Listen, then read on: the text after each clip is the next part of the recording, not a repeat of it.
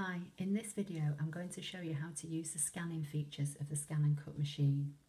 I've printed out a design and I've loaded it onto my scanning mat and I'm going to load it into the machine. I'm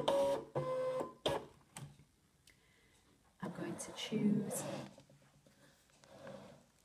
Scan to cut data.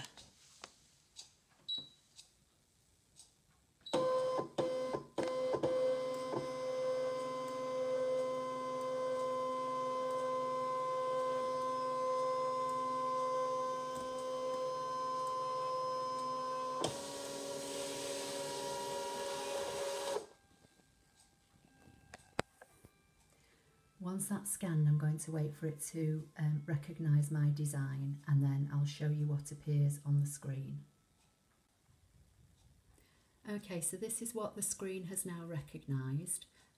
If this was a solid shape and we just wanted an outline, we'd choose the top icon. But because it's a kind of a swirl and it's got some inside areas, some landlocked areas, we want to choose this icon. And you can see it's picked everything up. If the scan hadn't picked everything up, you've got a couple of options. You can click this icon at the bottom.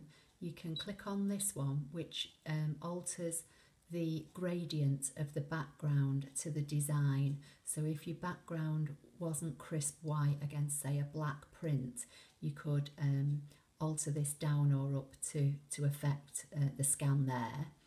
Or if you click this item that says delete size, the machine by default is set to 5mm, which means it won't recognise anything less than 5mm. So, or if your machine is set in inches, it will be the equivalent here of whatever 5mm is. So what you can do, you can click on this and take it down to 1mm, which is its minimum, and it will then start to pick up on your design anything that's 1mm or above.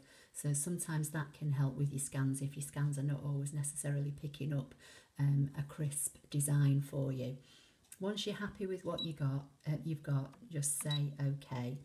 And then we're going to save this in a minute. So if we just save this as it is, even though we've only got a small design here, we're saving one complete mat, which is a waste of space really. So we're going to drag the handles in and reduce the save area, because although you can save to USB, you can actually save to the machine, and I think it saves the equivalent of 60 full mats worth. So by bringing the drag handles in, you're just giving yourself more memory in your machine.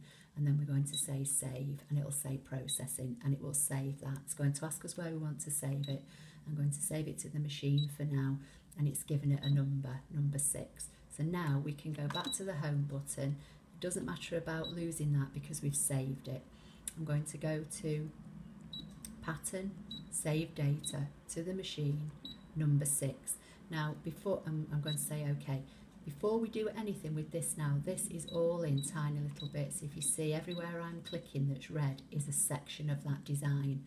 So to enable us to be able to resize it or move it as one shape, we have to group it or unify it. And to do that, we go to this icon at the top. Then we select this icon that's got the 3 red boxes, and we click this icon here. That's selected every single section of that design now. We're going to say OK, and we're going to hit this button here, which says OK to unify, patterns irreversible.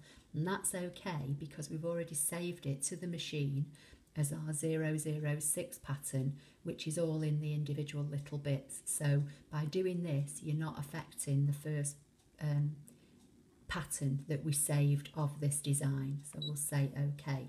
This is now one object. So from here now, we can duplicate it or resize it, flip it, rotate it, and to do that, you click on this icon here. We can make it bigger if we want to, and because this aspect ratio icon is locked, whenever I click this one's going up as well. We could say we want 2 of them, say OK, and we'll end up with 2 on our mat. If we go back and we wanted to flip one, we could say, right, I'll flip that one 90 degrees, say OK. When you go back, you can see that we've got one this way and one this way. So I hope that's helpful. Please leave me any comments below. Please like, share and subscribe if you do find this helpful and if you'd like to see more videos. Thanks for now.